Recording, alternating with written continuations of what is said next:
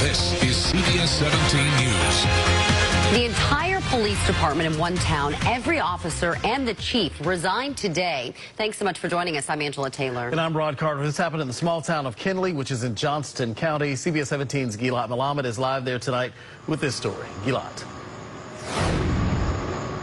Pretty soon, this town won't have a police department unless something changes. Police Chief Josh Gibson tells me he and the department's 4 full-time officers gave in their 2 weeks' notice today.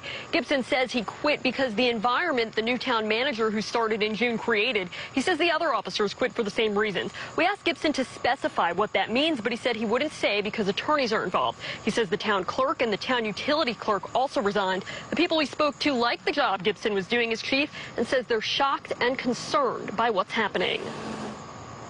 He's done a good job for our town. I'm a retired teacher from the area. I remember seeing him in the schools and just a little bit of shock. And I was like, what in the world, man? I mean, we can't have a lawless town.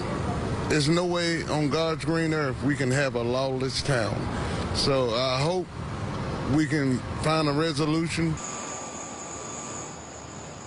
We wanted to know what happens with public safety here in 2 weeks. A spokesperson for the Johnston County Sheriff's Office says there's no specific plans for increased patrol in the area, but they will be here for anyone in Kenly who needs them. We asked the Wilson County Sheriff's Office as well and are waiting to hear back. We also reached out to the town of Kenly for comment about this and are waiting to hear back from them. Live in Kenly, Gilad Malamed, CBS 17 News.